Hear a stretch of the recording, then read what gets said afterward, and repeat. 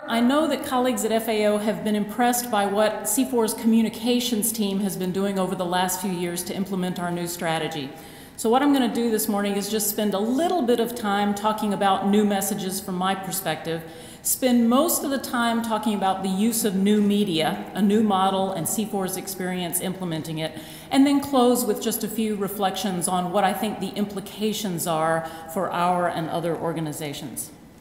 So, about the message. I think in the forestry community there's a sense that we need to up our game and improve our forest-related communications. First of all, to increase awareness of the general issues, what they are, but also to update what may be some outdated perceptions of our business, a sense that people don't understand what sustainable forest management is all about. I've reflected on, what are some of the specific challenges of forest-related communications? Because on the one hand, we have it easy. When we're talking about forest conservation, we have all these very wonderful images of pristine forests and wildlife. But I think the images of sustainable forest management may be a little bit more difficult to digest. And we all know the problem of the big logging trucks and trees falling down maybe not being the most accessible image. But especially as urban elites become increasingly remote from daily experience, they may not immediately connect with the images of what life in and around forests is about. So we're often told, for example, that an image of a smiling child is one of the best to draw people into your messages. But when that smiling child is draped in a bloody bushmeat carcass, maybe that could be alienating to some of our audience. So we have a challenge in communicating what sustainable forest management might look like. We also have to deal with complexity. I think many of this room have had to deal with the challenge of communicating what RED is about, even within the forestry community, much less to other audiences. And dynamism. The story changes pretty quickly. Yesterday afternoon at our AFP event, we talked about how the storyline on the Indonesian government's law enforcement efforts to deal with illegal logging changed completely within just a matter of years. So we have to be updating our messages on a regular basis. But I do think that there are opportunities that we're not fully capturing to link forests to key societal objectives not traditionally linked to forests, and to do so in new fora. So, when I was a child back in the 60s, there was a famous bumper sticker: "If you want peace, work for justice." Well, I think we can appropriate that basic style for the forestry agenda and talk about, if you want X, fill in the blank, conserve forests. So X could be food security, because forests provide hydrological and pollination services to agriculture. X could be poverty reduction, because forests provide diverse income sources to rural communities, and we have new research showing that that can be, on average, 24% of rural household income comes from forests. X could be mitigation of climate change because of the carbon storage function of trees and vegetation and in soils. And X could be resilience to climate change, because forests can stabilize hillsides and coastlines from severe storm events and also provide resistance to land fires. Another issue related to new messaging is that we probably shouldn't try to create a wave of attention on issues that are of importance to us, but instead try to surf the waves of attention that may already be out there. So, we need to anticipate what's going to be in the news in the coming months and plan our messages around them, and then be prepared to give fast response to those news stories that are breaking for other reasons, and get into the so-called second-day news with opinion or reaction stories. So, for example, we're currently following the media in the run-up to the Durban Conference of the Parties and the UNFCCC in December, and preparing ourselves and getting pre-positioned to respond to what's likely to be the news in December. Another example of using these new messages in fora would be the issue of food security, which, as we all know, is something that's very high on the public agenda because of rising food prices and famine in the Horn of Africa. I think under an old approach, our message would be a very narrow one on the direct contribution of forest products to nutrition, forest fruits and caterpillars and honey and that sort of thing. But I think we need to broaden our perspective and also to include the role that forests play in providing cash income to communities with which they can buy food to ensure their food security. And maybe even more important, stress those environmental services that sustain the productivity of mainstream agriculture. We also need to revisit how we frame issues. For example, for many years, the bushmeat harvest issue was framed as a challenge because it led to threats to endangered species. But in fact, there are many species that can be harvested sustainably and are importantly a source of food security for many rural people. So there's an opportunity to reframe. And then also, where do we extend our messages? It doesn't make sense to talk about forests and food security in a meeting like this, where we are all already converted believers in what forests can do. Instead, we need to take our message to other fora, such as agricultural-related events, and get that message on their agenda. Another dilemma that you may hear other speakers this morning talking about is the so-called love versus loss dilemma.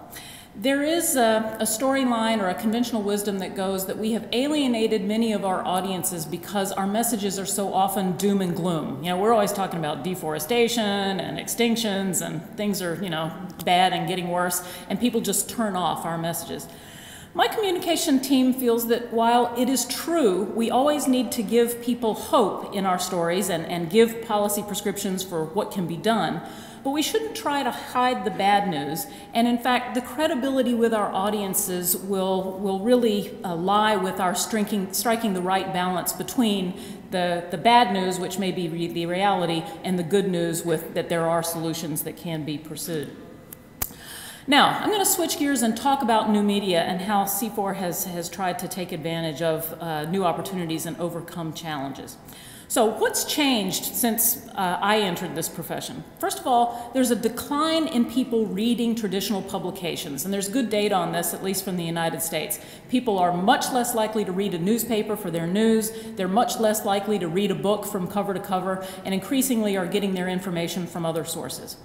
There's also been a decline in traditional news coverage. The big news outlets are no longer posting full-time correspondents all over the world. They no longer have budgets for lots of original news gathering, and so they're open to content being provided by others. I don't need to tell you about the globalization of internet access and the rise of social media. We've got 2 billion people on the internet now and rising, and almost half of those are here in the Asia-Pacific region. So this is a whole new avenue of how to reach people. And interestingly, this has been accompanied by a decline in the costs of production of content. Used to be to put your own video together, you had to purchase a $40,000 camera. Well, now you can get a video camera for about $4,000. So by a factor of 10, the costs have come down in doing it yourself, which leads to an opportunity to be your own CNN. In a traditional communications model, communications were seen as like throwing a pebble in a pond, and you make a ripple that gradually expands outward. This image is of a cover of an award-winning annual report from the CGIAR from a number of years ago. But in this model, information transfer is essentially unidirectional from the producer to the consumer. It's passive, and it takes a pretty long time to get to ultimate impact. In a new knowledge-sharing model, we take the image of a hurricane. And in the same way that a hurricane draws its strength and energy from the warm water that the wind flows over, in this communication model, the energy of the message derives from the interest of stakeholders, the demand that are out there in internet world. And so in this model, the output from your organization, and for this I just put CIFOR in the center, is surrounded by concentric circles of stakeholders, which in the immediate circle within the organization, then among key partner organizations, then in the wider research and development community, policymakers and donors, and finally the media and the general public. Key fundamentals of the model are that A, it is web-based. It draws its strength and interactivity from the online community. It combines, though, with traditional outreach methods, publications, news media, in other ways that I'll describe in a moment. It is very much demand-driven in that we try to tailor both the message and the medium to the preferences of stakeholders. It is based on shared platforms and shared content with other partners so that you're using multiple vehicles as well as drawing on multiple sources of content. But it requires constant monitoring, review, and adaptation to adjust to this feedback that you're constantly getting. So we started out a little over a year ago in developing a new model of a website for the community interested in forests and climate change. And to design this website, we looked at the features of we thought were the very best websites doing what we wanted to do. So we looked at how Amazon sells books. We looked at, the National Geographic website and put together a website on forests and climate change that encapsulated those features. And you can see the monthly visits to the website have been steadily increasing. We also have experimented with doing specific language websites, and in collaboration with the Indonesian Ministry of Forestry have a Bahasa language Red Plus website where we put all of our Indonesia-specific and Red Plus related content. It's been very successful. We've also been establishing a presence on online media, with new media, social media such as Facebook and Twitter. And these allow certain stakeholder groups who want to access our content through these portals to do so. And also, for those who have limited bandwidth, often a Facebook entry can be easier than the website entry, for example, in many places in Africa. We've also been experimenting with blogs and have invested in getting our scientists to blog, our communication teams to blog from events like this one. And it's been quite successful. Again, you can see the page views going steadily up on our blogs. The power of the blog is illustrated by what happens when a CIFOR publication is referenced in a blog. And this quote from one of our colleagues, that publishing is good but being read is better, I think tells the story. This colleague, Bruno Locatelli, published a journal article on forests and adaptation back in March. And before it was featured in a blog, was being downloaded, about 3 downloads per day. During the 3 days immediately following the blog posting, that jumped up to 35 downloads per day, and since then has leveled back down to a rate of about 7 per day. So just an example of how a blog feature can up the downloads of traditional publications. We've also become a source for Google News, and having been certified as being an unbiased source of news and committed to providing constant content, we're now able to make sure that content that we've provided is available online. So, for example, a recent search on forests and adaptation generated 5 hits, 3 of which were from CIFOR-generated content. We've also invested in developing various online multimedia packages on specific topics, and I'll show you an example of one about red in the Amazon in just a moment. Events. We don't think of events as being online, because events are what we do here in person. But in fact, we've tried to integrate our events into our online presence, and here the examples are the Forest Indonesia Conference, some of you may have heard about from last September in Jakarta, and the Forest Day events that we do every year as part of the UNFCCC Conferences of the Parties. We blog from these events, we do streaming media from these events, we post videos of the speakers on YouTube, and all of these combine to generate increased web traffic to our website and news stories. So the combined effect of all this investment has been an incredible upsurge in visits to CIFOR's main website. And you can see when the new website and the Climate and Forest website were launched at the end of last year, we just had a dramatic uptick that was fueled by the social media presence and blogging. So you can see from 750,000 per quarter up to more than 3 million per quarter page views, a very dramatic difference. But all of these link to our traditional publications as well. In a typical year, CIFOR sets up a booth at events like this one and others and gives away publications or puts them in the mail, about 80 to 90,000 per year. But at this point, we're now getting almost 80,000 per month of PDF downloads of our publications without the shipping costs. So much decline in cost, but it's driven an increase in a citation of our work. Mailing lists, another traditional way to communicate. We've got about 24,000 email addresses that we've subdivided by language, by interest, by sector, and use that as a vehicle to get out our newsletter to point people to other web content as well as our regular Polex updates. Traditional media. We do continue the sort of bread and butter work of cultivating our contacts with journalists. We have upped our game in more frequent media advisories and press releases, and we also spend a lot of time actually arranging field trips for journalists who are visiting and want to see, what's going on in forests on the ground. We've also invested in training journalists in these complex issues like RED. And so, for example, in Indonesia, over the last year, have conducted 2 workshops, one in Bali, one in Kalimantan, and funded 19 journalists from the regions in Indonesia to come to Jakarta for the Forest Indonesia conference in September. And as a result, got more than 70 stories in the media from that conference. So, add it all together, what has this meant? Over the last 3 years, we've had a 3-fold increase in the average monthly media hits, both directly of CIFOR-related stories, but also stories such as the Economist Special Report, where we provided significant background content. Now, let me just give you some examples from the online media. This is just a 1.5-minute video to give you a sense.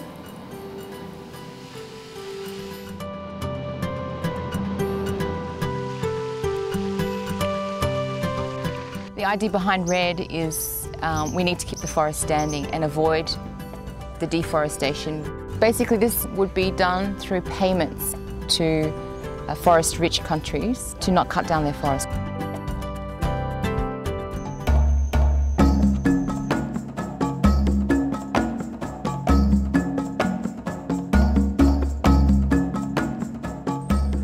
This whole workshop has brought together journalists from across Indonesia to learn about the role of wetlands, and especially the role of wetlands and mangroves in their relationship to climate change.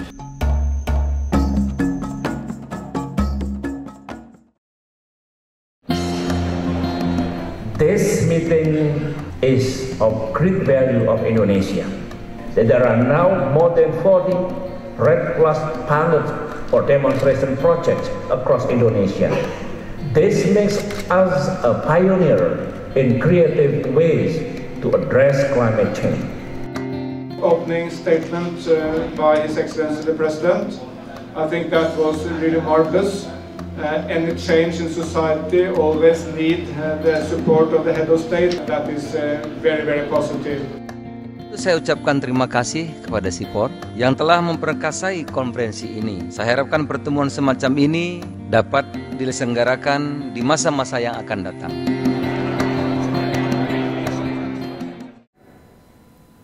Okay, let me just close with 2 slides worth of implications for our organizations. And the subtitle of this is Lessons Learned the Hard Way by CIFOR, so you don't have to. The first is that in order to do this, it really does take a significant upfront investment in retooling both the infrastructure, like of your website, as well as staff skills. Basically, if you're as old as I am, everything that you knew 10 years ago is out of date and really needs to be updated. The second is that in addition to that initial upfront investment, you need continuous budgeting for communications, not just for new activities, but also for maintenance of your websites and of your mailing lists. This is something that program staff often resists, yet we found when we went back to some of our websites after only some of our mailing lists after only a couple of years, almost 2/3 of the addresses were out of date, so it takes constant attention. It also requires constant investment in monitoring and evaluation and impact assessment of the communications effort itself so that you see what's working, what's getting hits, what's not.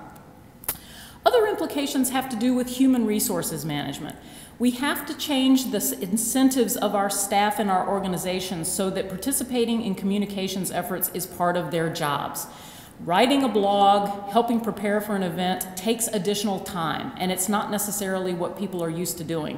And we found that with CIFOR scientists, they had to wait and see the impact and the benefit for them before they were willing to make that investment. It's been a cultural change.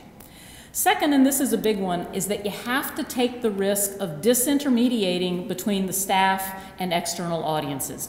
If your press release has to be approved by 6 people in the chain of command, you're going to miss the news cycle. So that means taking risks of allowing your staff to speak directly to the media, to post blogs with just, 1 level of review. And it means that every now and then I have to apologize to somebody because we get it wrong. But calibrating that risk about getting out there quickly versus having too many layers of quality control is one that every organization is going to have to deal with. And finally, and I think this is especially important in a forum like this one, is we need to increase the permeability of boundaries with other organizations' content. We're all here in forestry world together, and so we shouldn't think of each other as competitors for attention with target audiences. We've had great experience collaborating within the collaborative partnership on forests with other organizations, including FAO represented here, in doing joint press releases, joint events, sharing content across our websites, and I think it's good for everybody. So on that note, I encourage you to join us, visit us through our website, and I look forward to follow-up discussions. Thank you very much.